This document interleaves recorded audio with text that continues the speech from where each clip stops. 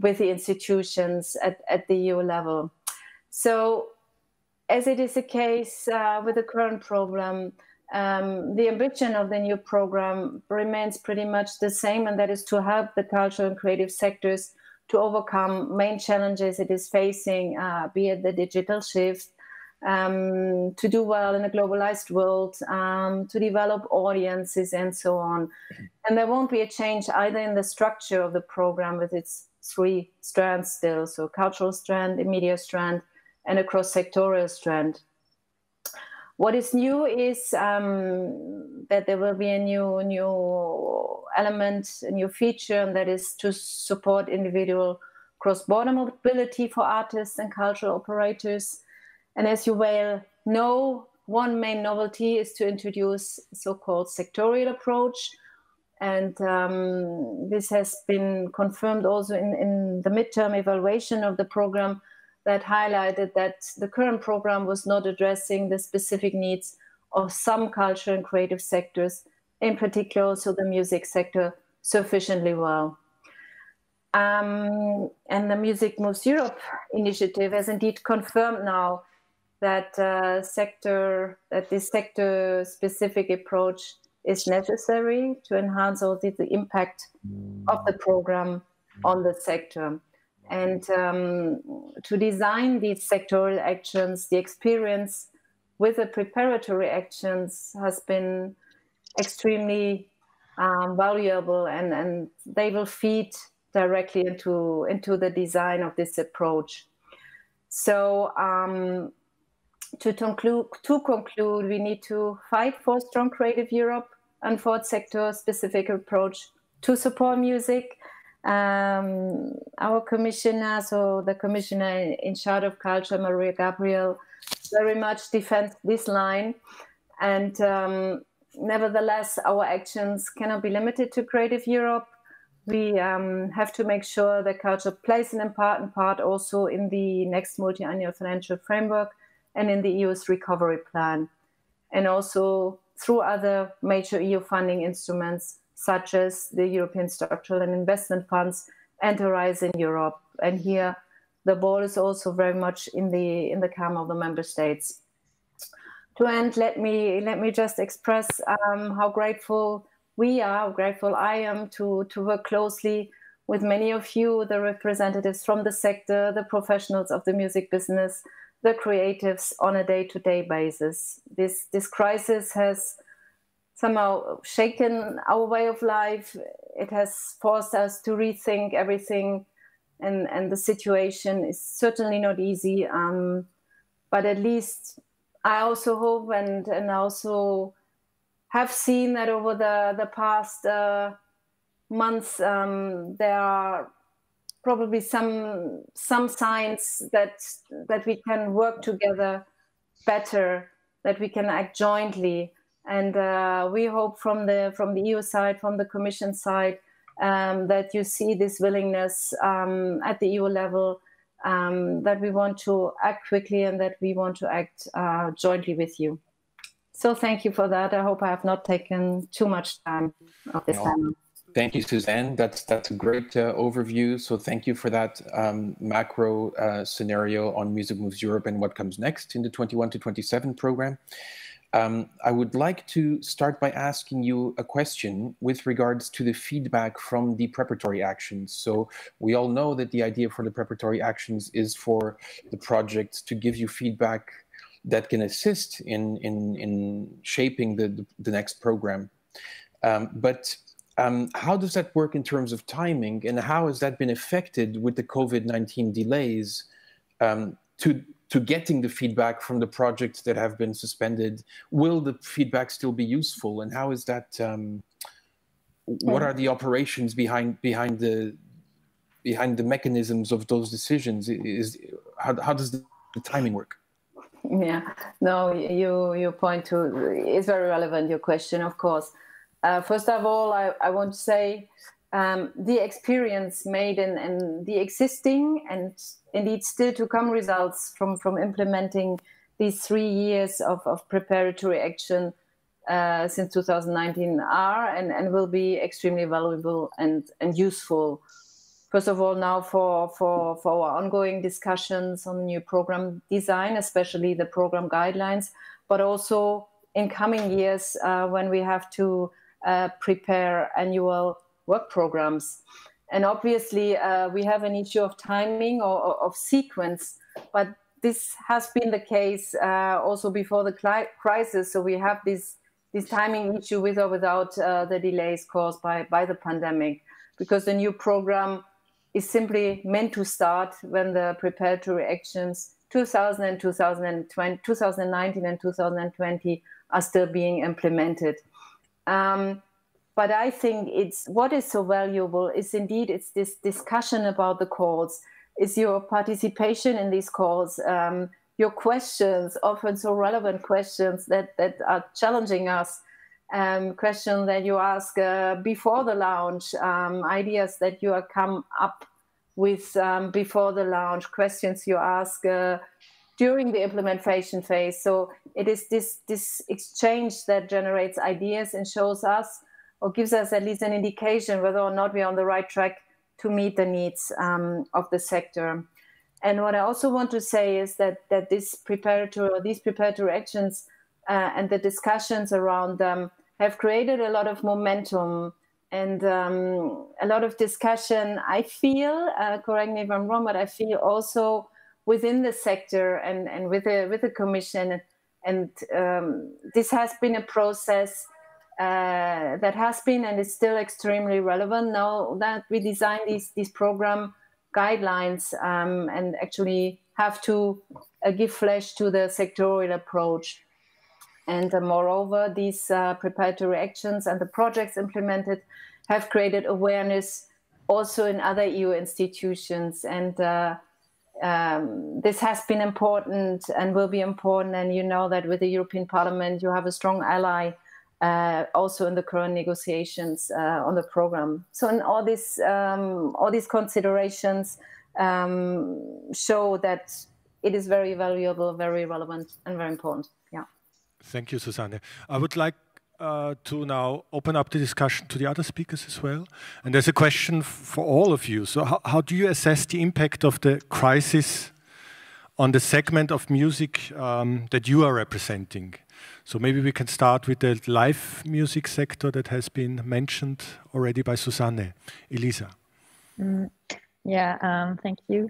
Well, basically, the venues, clubs, and festivals are in survival mode since March. You know that events have been had to be cancelled or postponed, and organizing events, concerts is the core business and also the main source of income of those venues. So as most of them had to close completely for many weeks and are just slowly reopening up under very strict conditions, you know, with the limited audience capacity and all sorts of physical distancing rules, which are important, but which makes it really, really hard, even in these new opening conditions, to be financially viable, to break even when organizing events and testing new formats. So this reopening brings hardly any recovery for our audience, for our venues, and also, which is really hard, is that even though there is less income, and then there are also less expenses, of course, regarding program costs and also staff costs there, as there are no events, but there are still fixed costs such as housing costs and other employment costs for permanent staff. But and this balance is getting, the financial loss is getting even bigger day by day as we go by. So the situation clearly gets worse for the venues every day, and this is why the support from governments and also from programs that Susanne mentioned are so important for our sector. What about from the recorded music sector, Didier? Do you perhaps see any positive effects as well? Not a lot of positive effects, I'm afraid, but I guess the situation for the record labels is slightly different from the one of the live music sector, is that indeed the record labels have not stopped their activities, but we have noticed a few interesting issues. For example, we had expected the streaming of music to boom during the pandemic, just as we witnessed a similar boom for the likes of Netflix and other audiovisual products providers. And actually, it was not the case. So that's probably another discussion. It probably highlights, oh, the streaming is actually linked to some of our habits in life. But I think that when it comes to record labels, it was also the proof that the music sector is some kind of virtuous circle, and it showed a lot. Record labels are actually linked to the live sector, and the chain is broken.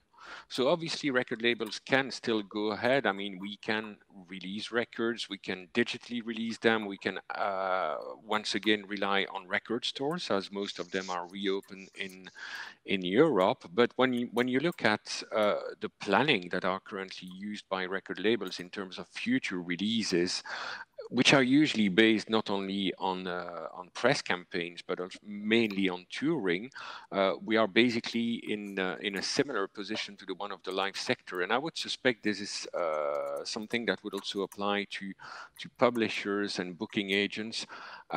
Yeah, overall, that pandemic has really shown how the music sector is actually completely interlinked between the different parts that composes it. It's a good thing to ask Jake now, I think, because music managers are somewhere in the middle position, linking all these different elements. So how's the situation for the managers? So a lot of artists and managers do rely on live revenue, which has been covered in this call. But that's been the hardest impact. People who had their income for the year planned through spring touring, summer festivals and autumn touring have found it really hard. And what we're noticing is other stakeholders in the industry, so let's say labels and publishers, have a reliance on assets, and artists and managers have a reliance on cash flow. So we tend to work hand to mouth, and we're building up a career and artist brand, and we will often leverage finance through selling assets, songs, recordings to third parties, labels and publishers, to raise finance for the core business. So the revenue from holding a big catalog, the safety net that you get as a label or a publisher when the industry stops, doesn't apply to, particularly to new artists and managers working with new artists. So artists are often paying themselves through their own business. They're not on a salary, and the same applies to managers. So it's been particularly hard that most of us are living hand to mouth with short-term revenue streams rather than any long-term asset security. And speaking now to Corinne from the exporter's perspective, not just on the present crisis, but also perhaps on the long-term perspective of the effects of the crisis on the activity of music export. Very difficult question. Thanks, Nuno. Well, of course, because of the crisis and the fact that it's difficult to cross borders and to travel, export might not be the priority for most of the sector these days. But I think it's a good time maybe to stop a little bit and to have a good reflection on how to help the professionals to build the future, and when export and traveling cross-border would be allowed again. So we've worked with the Commission with the development path regarding export, and it was the Learn, Grow, Cross, Rise and Exchange strategy. So I think because the exchange strategy is not really possible these days, even if we can work on it and on online solutions that can be applied for this exchange, but I think it's really time to focus on learning and you know, which is capacity building most of the time, and market research. So, you know, as we've been doing, for example, in France, we took that time to really build the center of resource and to try to find out a way of giving information and tools to the professionals and the artists who are working with us. So I think as a European point of view, it's the same strategy we should apply, which is trying to build and to really focus on what we can do without traveling, but prepare the time when we will be traveling. I think maybe this leads us back to the question Nuno was already asking: is there any positive effects? When I started explaining about how we worked here at the WAVES conference, I think there will be positive effects, because in the end we might find some new ways of saving money, saving time, acting more eco-friendly if you find formats that work. So what's your point of view on that? Well, I think you're right. You know, yesterday I was talking with all these live people at there was a congress of venues and festivals in France, and one of the big subjects was sustainability. So yes, I think this crisis maybe helps us as a sector to think about sustainability and new ways of working in our music sector. Which is capital, because if we don't, I mean, you know, it's going to be such a disaster. So we are part of this, and we have to work on this. And also, I think there is more maybe creativity, as you know, you are experiencing here, I think, and we have to be really creative to see ways of exchanging all together. But also, I think it's this. I mean, we go faster to a digital world. And I think regarding music, it can help us in thinking how to sort out the live stream rights, for example, which we'll not really discussed before, but now because everybody is playing on music live stream, so this discussion, the way that artists can get money out of what they're doing online, is a discussion we're all having right now, which maybe we didn't have before. So I think this could be the positive impact of what's happening right now. If we're talking about live streaming, it begs the question, Didier, the recorded sector, Impala's take on the live streaming. Do you want to comment on Corinne's point? Yes, I'm happy to comment on that. Obviously, that's something that has been really fast developing over the last 6 months, and it required a lot of fine-tuning in terms of transparency. What about the remuneration of those live streamings? What about the agreements in place with the platforms, the digital platforms that are allowing those live streams to take place? And it all goes back also to the question of remuneration. I think that some collecting societies in Europe have acted quite quickly and became very transparent about how they actually will remunerate that. If I'm correct, I think SACEM in France was the very first one to actually come to the public with a very clear grid. But once again, it all goes down to the question of remuneration of music rights. And all this also happens at a time where in Europe, we are implementing the copyright directive that has been discussed at great length in the past, and that itself already touched upon the remuneration of artists and of record labels in the digital world with those so-called digital service providers. That's probably more about the business aspect of it. Another question I would love to raise is that we see a boom of live stream, which can be very easily explained by the fact that in Europe, over the last 6 months, most people have been staying at home. But is that experience really there to stay? At least, will it keep increasing in space as it's currently doing, is it really a suitable replacement for the live music sector? I think we're talking about two very different experiences, and I expect in the future to see the two experiences having kind of separate lives. I know for sure, as far as I'm concerned, that I'm already sick and tired of watching concerts online, but that's personal. Oh, that's true. So maybe Elisa, you want to also say a few words about this? Yeah.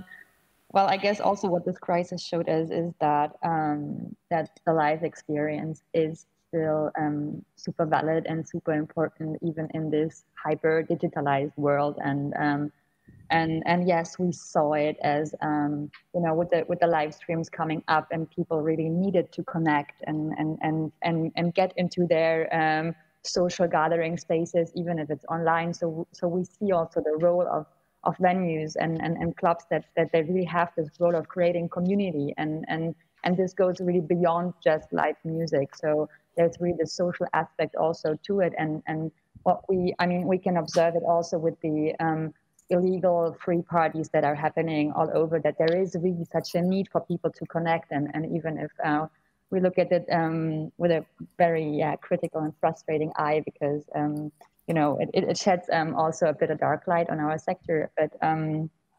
But yeah, I think it's interesting to see what's happening with these new experiences, the streaming experiences. But I agree with Didier that it's not a replacement at all for the experience to live together in a group in a given place. So on that note, I think maybe I'll direct the next question to Jake. But besides the national support schemes, what do you think is needed on an European level to help overcome the crisis, which kind of flows into these new creative ideas also that we might be talking about as a necessity? Jake? I think that the effects that we're seeing were happening anyway. They were happening before, and we've just seen an acceleration. It was really great hearing Susanna speak at the beginning and talking about the Commission taking a more holistic approach to how culture fits into the wider economy and the wider society. And that's something artists have been doing for the last 5 or 6 years with their business models. They're leveraging themselves as a brand, as somebody who draws an audience and then monetizes that audience.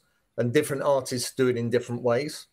And we're really, finally, if Napster happened in 1999, 20 years after the disruption occurred, we're slowly starting to move into a period where we can see a much clearer new business model. The thing that's missing in the new business model is early stage finance for artists, because we still think of record labels as the investor, and that's not happening anymore for various reasons, anywhere near the extent that it was. We're also seeing a squashing of income flowing to new releases from recordings. So more catalog music is listened to across streaming platforms than was the case. The percentage of each euro spent was generally going on new releases, and now it's going on old music in the streaming paradigm compared to the CD era. So the more, to touch on Corinne's 2 points, the more education and training we have, and the more surveys and research we have, the better that policymakers like the Commission will be able to help us to develop where we need to get to. And I think the industry is still looking over its shoulder to an extent, and is describing the crisis as a point of collapse. And we're not sure how we get back to where we were. We were already moving very rapidly away from where we were. And the industry isn't necessarily the best advocate to describe where it's going. So I think it's a really interesting opportunity to reboot education and training and reboot the research that we do into our value across the wider economy and across the wider society. Yeah, I would like to add to Jake, because I think, you know, when he was talking, like, yes, training and education is very important, but I think innovation and how, I mean, we will never go back to where we were. I mean, we don't even know when this is going to end. We don't even know if it's going to end. So I think more than ever, it is important to think about solutions to live with a pandemic situation, because if not, I mean, what's going to happen, you know? And I think at the European level, we should really work together in finding solutions, and the European Commission could help us, because innovation is a very important angle in the way they face that pandemic. So I think, you know, this is something we should really implement as soon as possible. Quick example on Corinne's point: mixed reality, augmented reality, virtual reality. It's been coming for a while. The headsets are starting to emerge. It's a point to move on to from live streaming, and we knew about it before the crisis. Exactly as Corinne's saying, it's about innovation and finding new ways to engage the consumer. Because we're running out of time, I just want to ask the audience here in the room if there's any questions. Please raise your hand. We have a mic here, which is cleaned. Yes, please, Ian.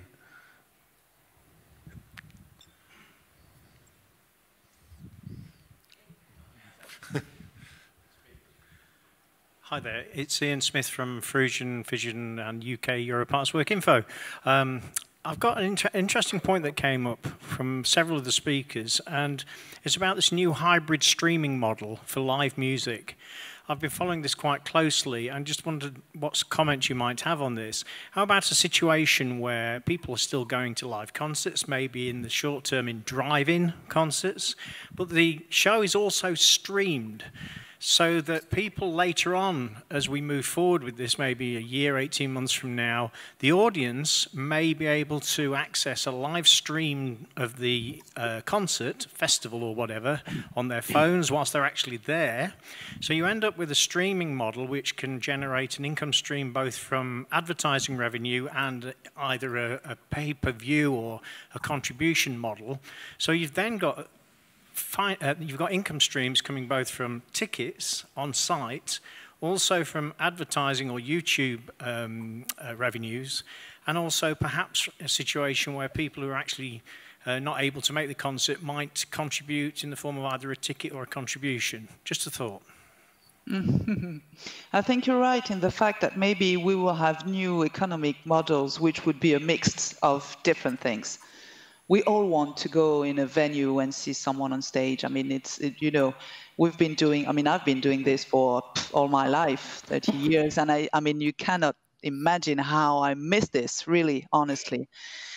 But we have to really think about that. And there was a, just to come back to something else about the solutions to live with, I think, you know, there is an experience that has been made in Germany about a concert with people attending it to see exactly where the contacts in terms of security of transmission of the COVID was, you know, regulated and could be studied. So I don't know if anyone's got this in mind, but I think this should be a sort of European study, because we all need it in all our countries. You know, if it can help us in go further in organizing live shows.